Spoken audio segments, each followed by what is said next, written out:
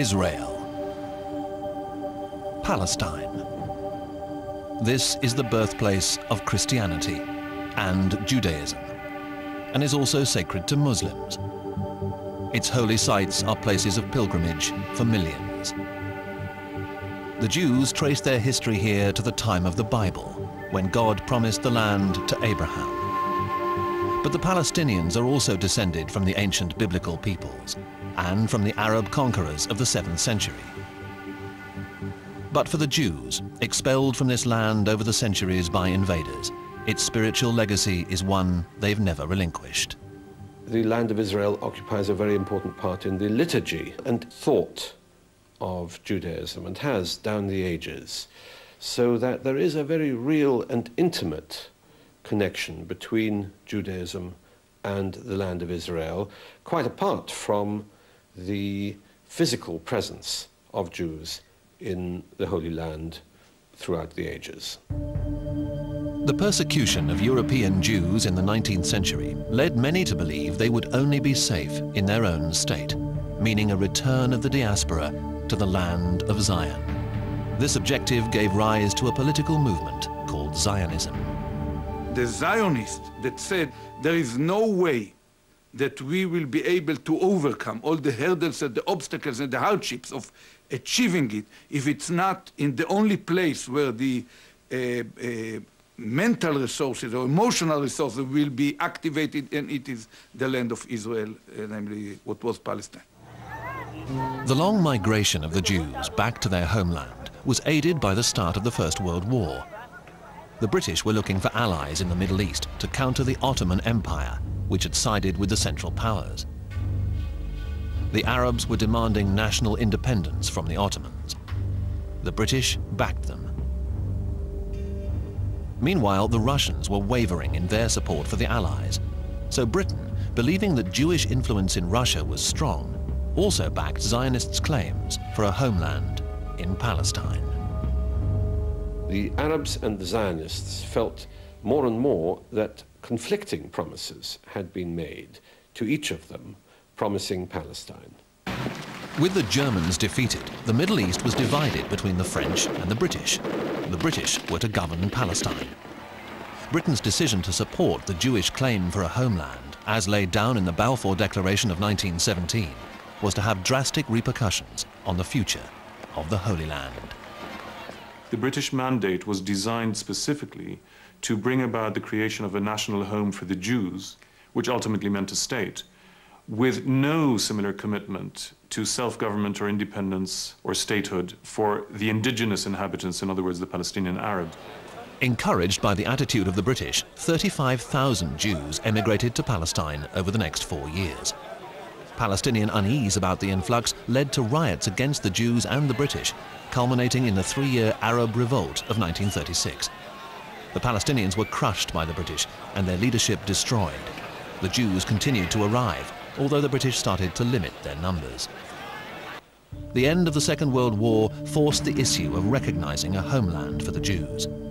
6 million Jews were exterminated in the Holocaust, and the survivors were determined that it would never happen again. Rejected throughout Europe, but still seeking a safe haven, the Jews looked to the land of Palestine again, a land that the Jewish Bible, the Torah, calls Israel. When they arrived in Palestine, by and large, they were going there because they had nowhere else to go. But the Palestinian Arabs didn't want to facilitate the immigration of further Jews. To keep the peace, the British limited the influx, turning boatloads away. Horrified by the British attitude and fearful that they might lose their claim to a homeland, some Zionists turned to terrorism. But as these early pictures show, the British got tough. At the beginning, we trusted the British that they were going to give us the homeland for the Jews, and slowly by slowly, the British started to retreat from the mandate, and I decided, and the only way is that I've got to fight to free my country. But the Arabs weren't going to easily concede their country. One of the most dramatic incidents was the bombing of the King David Hotel by a Jewish terrorist group in 1946.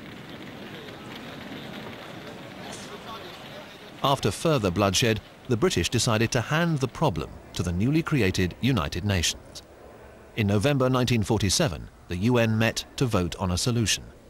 Recent images of the Holocaust were fresh in the minds of many Americans. It is my attitude that the American government couldn't stand idly by while the victims of Hitler's madness are not allowed to build new lives. The proposed solution was the partition of Palestine into Arab and Jewish areas. The United Kingdom, abstain. The United States, yes. The resolution of the DUC Committee for Palestine was adopted by 33 votes, 13 against, 10 abstentions. But whilst partition was supposed to end conflict, the United Nations decided that Palestine should be divided into separate Jewish and Arab states. The Palestinian Arabs were allocated sections to the northwest, in the center, a strip by the sea, and land on the Egyptian border. The Zionists were given what remained. Jerusalem was to be controlled by the UN, but the Palestinians rejected the plan. Nasser al-Din al-Nashashibi was a member of one of Palestine's most influential families. When they heard that the United Nations voted for the implementation of that decision of partition, I remember my father was next to me here in that house and was listening to the radio about the vote of the dividing Palestine, and he said, mark it, my son, this is the beginning of bloodshed in the whole area. There will never be peace again. The Palestinians protested at the division of their homeland, but the Jews were determined to establish their own state. In April 1948, there was a surprise attack at the strategically important Palestinian village of Deir Yassin. Deir Yassin was particularly ugly. The original number was thought to be about 240 or 50 civilians killed, almost entirely after the village had surrendered. People going into houses one by one, machine gunning, lobbing in grenades through windows, taking people out, lining them against walls, disemboweling pregnant women, throwing survivors down wells, and eventually parading the remaining survivors, stripped naked, in trucks through western Jerusalem.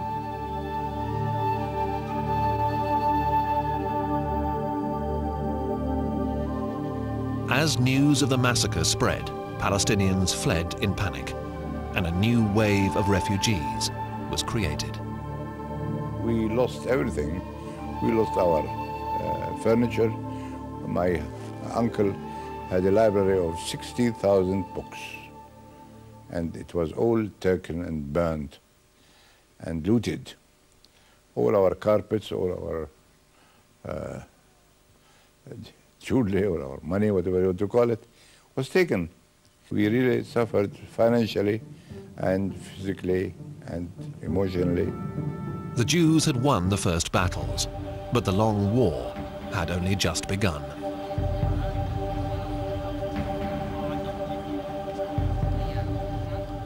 In seeking a peaceful homeland free of persecution, Zionists caused the displacement of an estimated 700,000 people, just over half the Arab population of Palestine.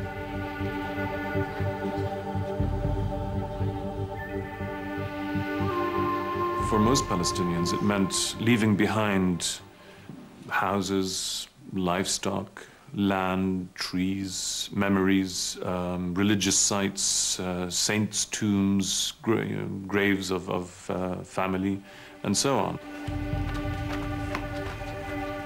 Refugees fled to Arab countries, the West Bank and the Gaza Strip. 150,000 stayed in the newly created Israel.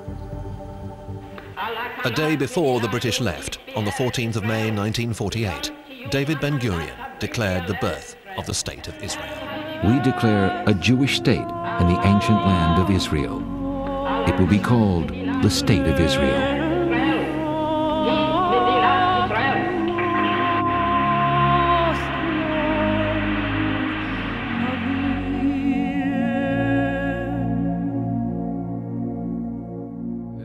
Right now, just I think 3 days ago, the government was discussing a law that will send to prison for 3 years anyone who will mention the Nakba. in any way, in a ceremony or something of the sort. Now that for Palestinians living in Israel is terrible. I mean, that is their national, it's their national identity. And that's just taking it away from them artificially by saying, you know, if you do this, if you remember your own history, you'll be sent to prison. As you know, Jerusalem occupied from the Israelis and West Bank. And sometimes happens things tourists afraid to come here. No, it's because Palestinians in a very miserable situation. We have this wall who made the Israelis separated the families, separated the Palestinians' places, the villages, cities, also point checks, also very difficult for us. So now 61 years passed, no freedom. We hope something's good happen to change this situation. The Palestinians now, there's no hope for them. No hope. How they live. Some places, the war cut it two parts. Houses, cut it two parts. We need justice. We need justice.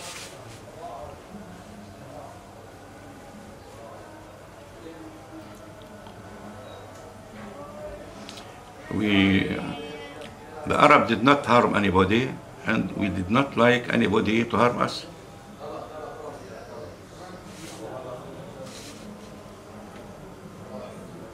I want to live in my house with peace.